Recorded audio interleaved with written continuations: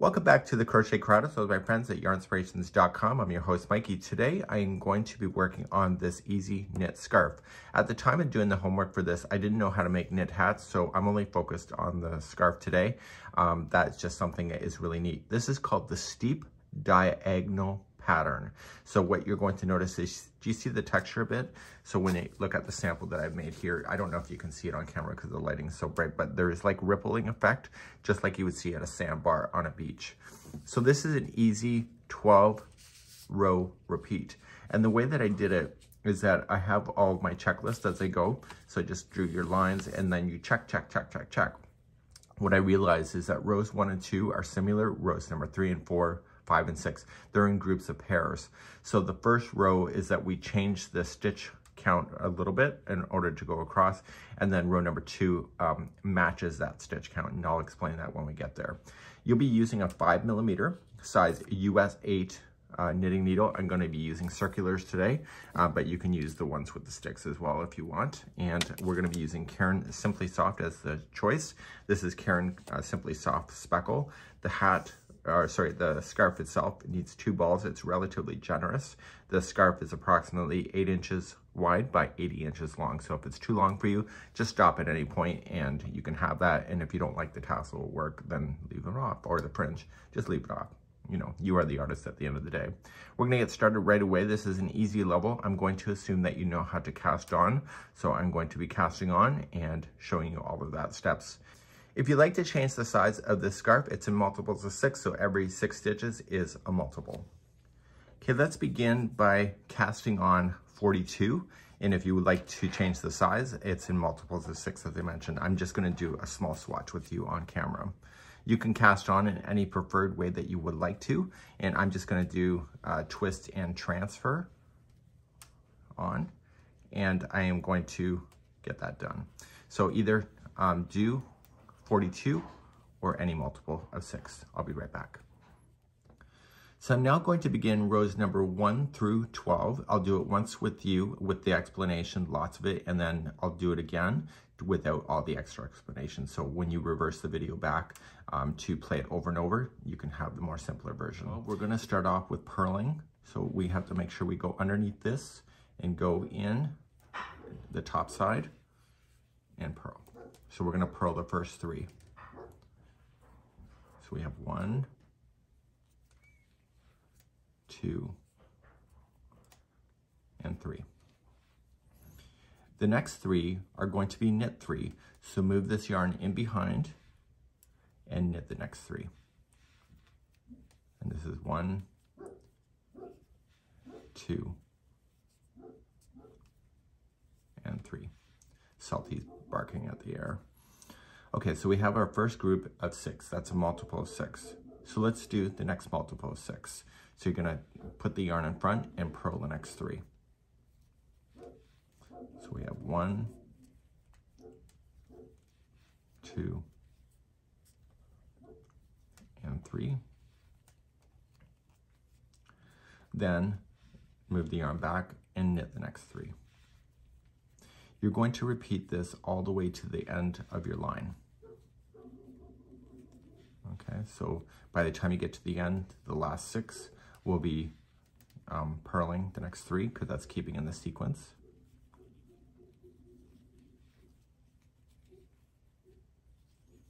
And then you're going to knit the final 3 that you have. So move the yarn back and knit.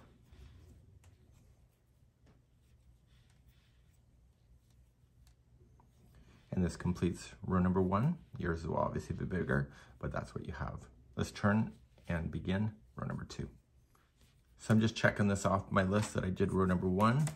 I can never remember, so I have to do that for myself. And so now we're going to begin number 2. So number 2 is the second pair set. Okay, so 1 and 2 work together as a pair.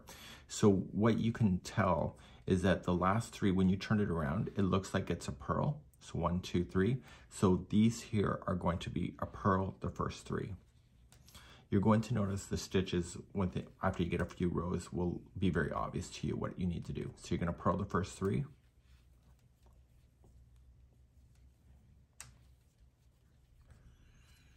And then You see how this looks different? These are knit, these are purls. So you're gonna knit the next 3.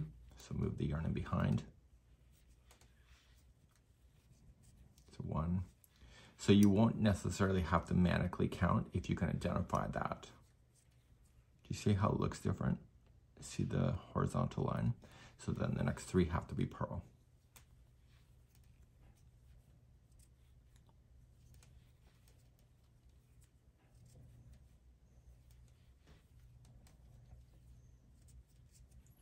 Okay, the next 3 have to be a knit stitch.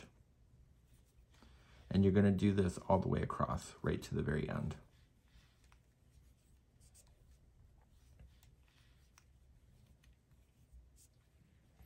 Okay, do you see the purls? That's been my biggest hang up with knitting, is not being able to look at the stitch and know what it is. But I'm not even 2 months into this thing and I can do it already. So that makes my life a lot easier. The last 3 will be a knit stitch.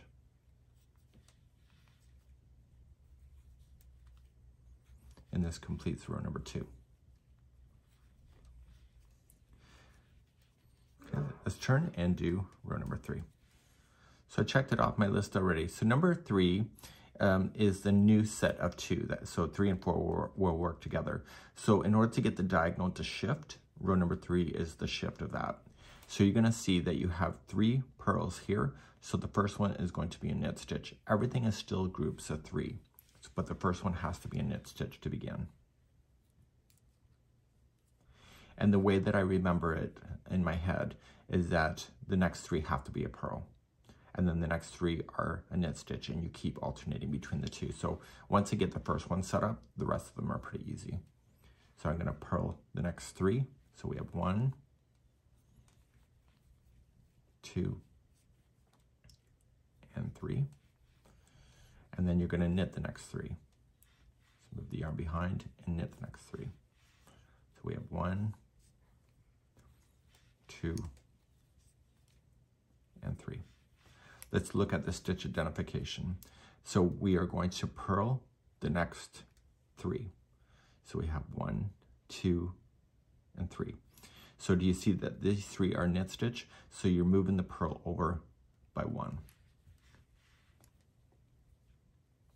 So we have purl 3, so we have 1, 2, and this one here was a knit stitch, but now it's going to become a purl. And now the next 3 are a knit stitch. So you have these 2 that are knit stitch and this purl that happens. So then these 3 become a knit.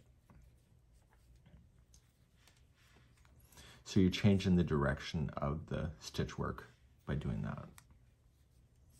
The next 3 have to be a purl.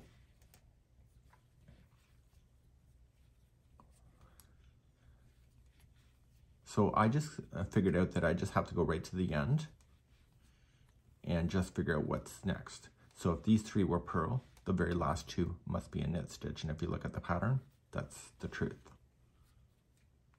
Okay, there's just not 3 in a row anymore because the third one was actually the very first one that we started with the knit one by itself. Let's turn and work and do row number 4. Check that off your list.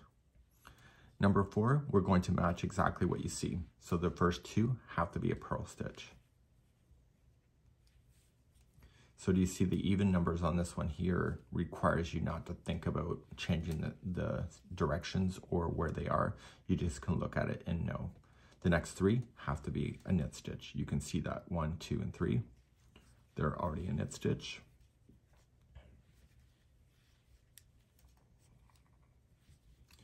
That means the next 3, what are they? See the horizontal lines? They're going to be a purl.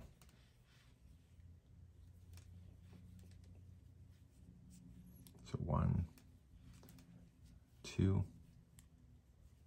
3. So that means the next 3 are knit stitch. So we have 1, 2, and 3. Purl for 3. So we have 1, 2, 3. knit stitch for 3, 1, 2, and 3, and then the last one has to be 1 purl by itself when you get all the way across. Okay, let's turn to work, check that off, and let's do number 5. So 5, because it's a odd number, is going to be shifting over a little bit, so you're going to start seeing it's shifting in this direction there. So we're going to knit the first 2. So we do the first one, and you see this was a purl, but we're making it a knit this time, and then everything then turns into the grouping of 3 like we used to have. So now you're going to start, and you're going to purl the next 3. So we have 1, 2, and 3, and then you're going to knit the next 3. So we have 1, 2, and 3, purl the next 3, 1, 2, 3, okay, and change it back, knit the next 3, so 1, 2, 3, okay, and knit the next, or sorry, purl the next 3, so 1, 2, 3, and at the very end, the last one here is a knit 1, so just right at the end. Turn to work, check that off the list. Let's do number 6. Okay, let's begin number 6. You're going to purl the first one. So number 6 is an even number, so you're just matching exactly what you see. So we're going to purl the first one, and then everything is in groups of 3 after that point. Okay, so then you're going to knit the next 3. So 1, 2, 3. Okay, purl the next 3. 1, 2, 3. Knit the next 3. 1,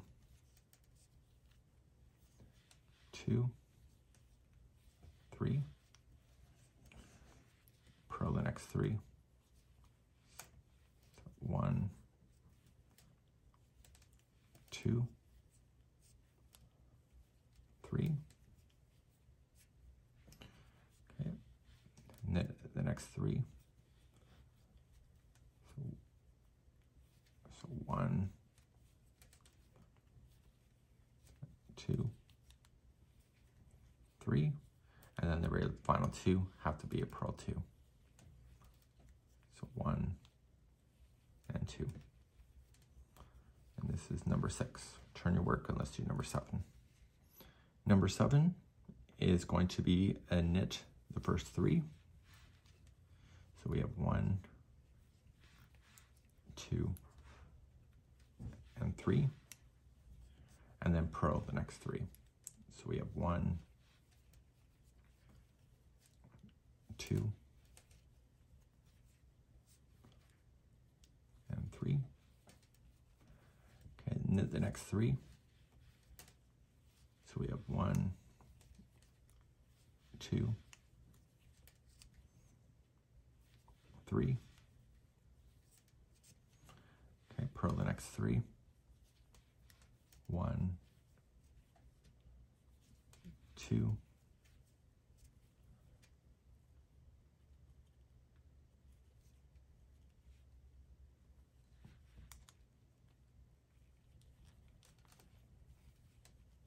3, and knit the next 3. So 1, 2, 3, and then finally purl the next 3. So 1, 2, and 3. And turn your work. That was number 7. Let's do number 8. Number 8, we're going to knit the first 3. So 1, 2, 3, and then purl the next 3. 1,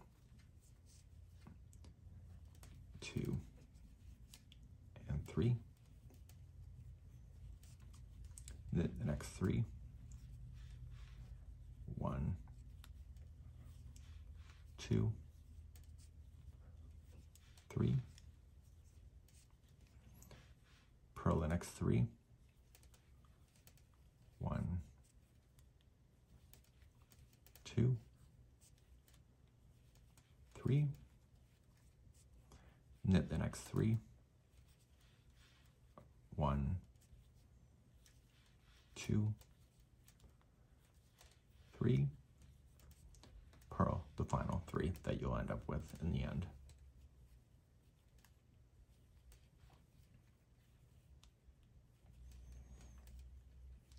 Okay, let's turn our work, check that off the list, and let's go for number 9. Number 9, you're going to purl the very first one, and then knit the next 3. And so that begins your sequence of 3 again. So knit 3, so 1, 2, 3. Purl the next 3. 1, 2, 3. Knit the next 3. 1, 2, 3. Purl the next 3. So we have 1, 2,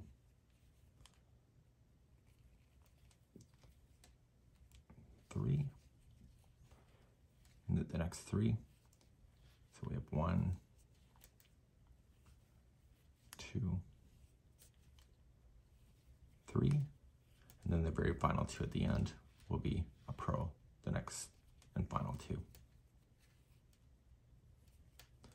That was number 9. Check that off in the list. Turn, and let's go for number 10. Number 10, we're going to knit the first 2. So 1 and 2. And then your sequence starts here, so purl the next 3. So we have 1, 2, and 3. And then knit the next 3.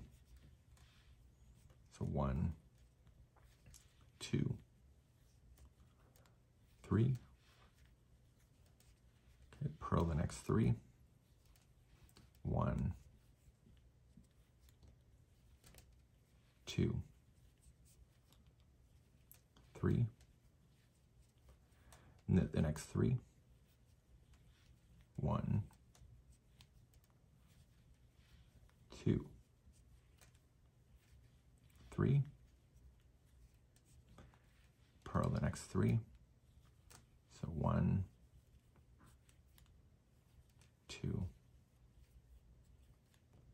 and 3. And then finally at the end, it's 1 knit, 1 by itself. And that was row number 10. You can start seeing the texture, and let's begin number 11.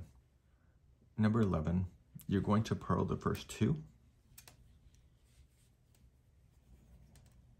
1 and 2.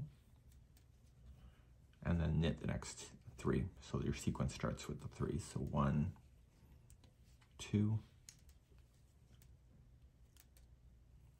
and 3. And then purl the next 3. So we have 1, 2,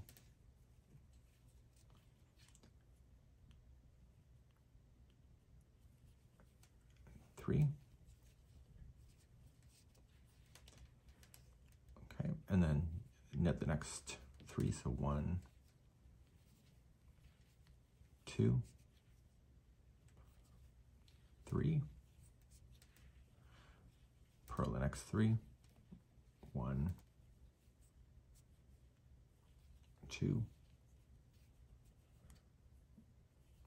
3, knit the next 3,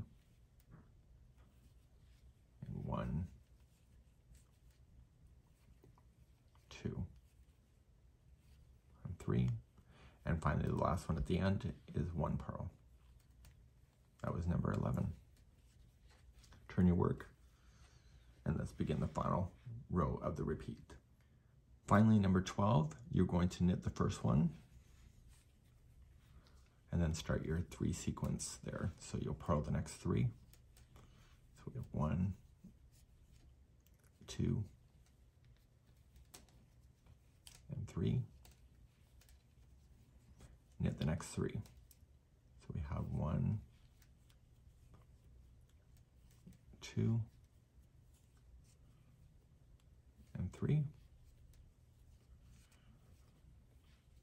And then purl the next 3. We have 1, 2, 3. And then you're going to start with knit 3. So 1, 2, 3. Purl the next 3. So we have 1, 2, 3, and finally you're going to knit the final 2 that you'll end up with, and this was the end of row number 12, just like that you see there. So this is the end of one sequence of the repeating. Hopefully you can see the texture, the lighting's not too bright, and you're going to turn your work, and we're going to begin row number 1 again, and it's not going to be as detailed, and I'll just explain as you go. And let's begin rows number 1 through 12 one more time. Let's begin row number 1 without a lot of explanation. You're going to purl the first 3, knit the next 3, purl and knit, and it's all in groups of 3. So please do this all the way across. Purl for 3, knit for 3. I'll be right back. In row number 2, you're going to purl the first 3, knit the next 3, purl and knit, and do that all the way across. That'll be row number 2. So let's begin number 3. The first one will be a knit stitch by itself, and then you'll start your sequence, a purl 3, knit 3, purl 3, knit 3, and then the very final 2 will be a knit 2.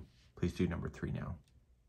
Row number 4, you'll start with purling the first 2, and then you'll start your sequence of 3. So knit 3, purl 3, knit 3, purl 3, and the very last stitch will just be purl 1 by itself.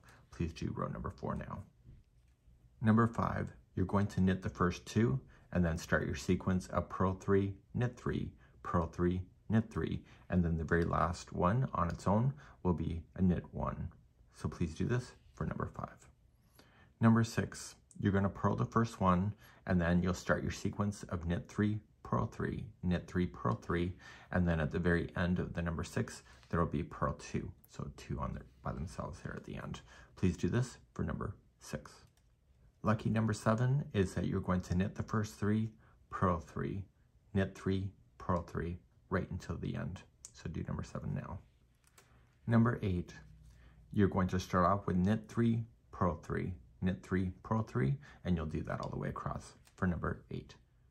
Number 9, you're going to purl the first one, and then start your sequence of knit 3, purl 3, knit 3, purl 3, and the very final 2 will be a purl.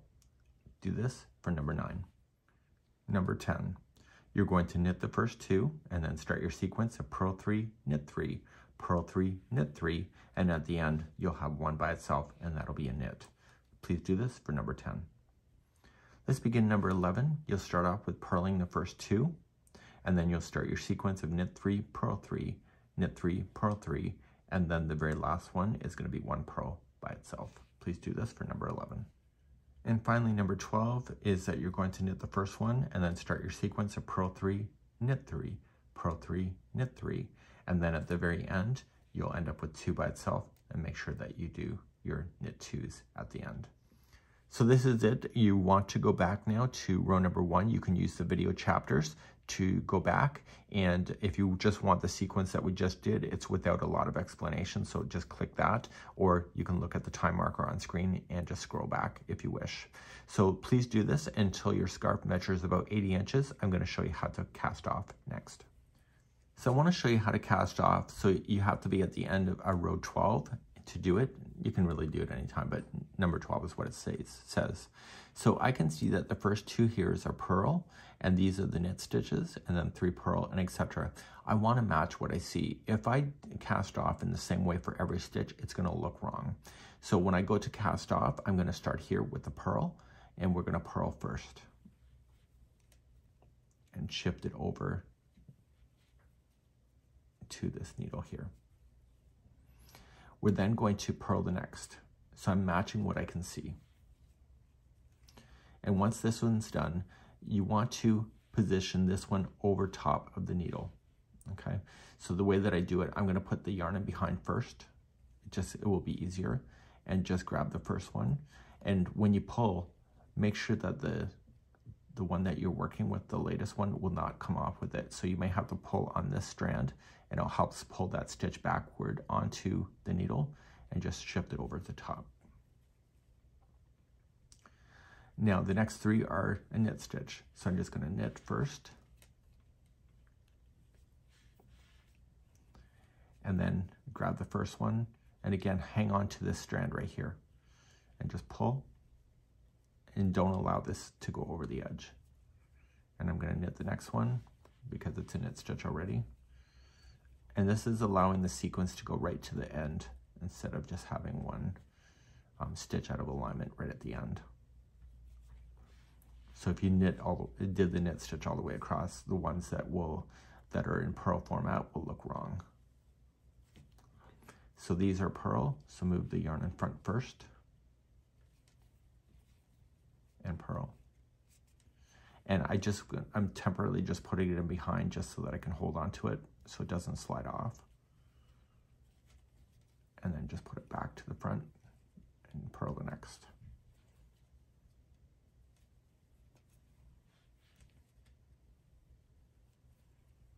And therefore it takes that sequence that you've been playing with, and if you drop it, no big deal, don't freak out. Just reset.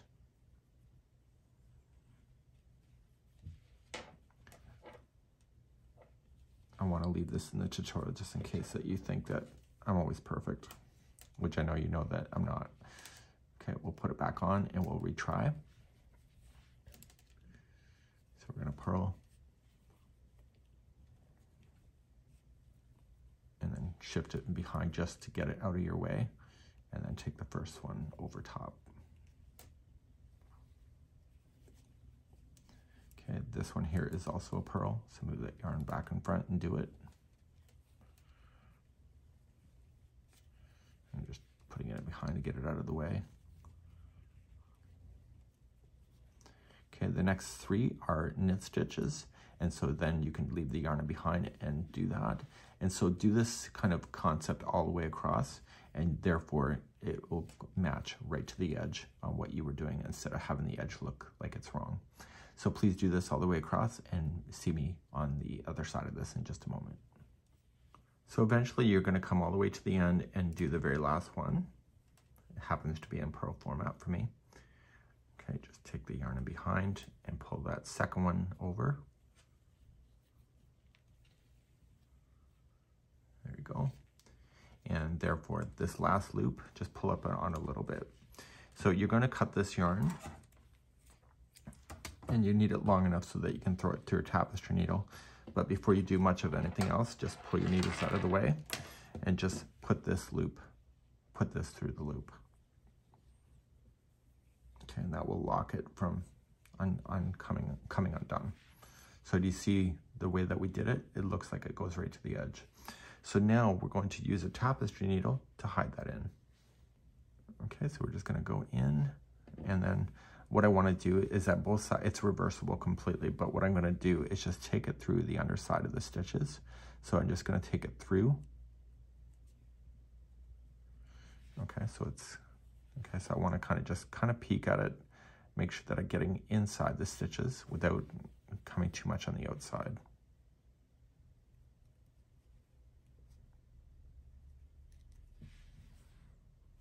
Okay, I can live with that. Okay, and then going back in the opposite direction. And it helps if you split the plies. Just don't go between the strands because it'll fall out. And some people debate whether this is even a smart idea. But, you know, you got to do what's right for you. And then just coming back a third time. And that should never fall out on you.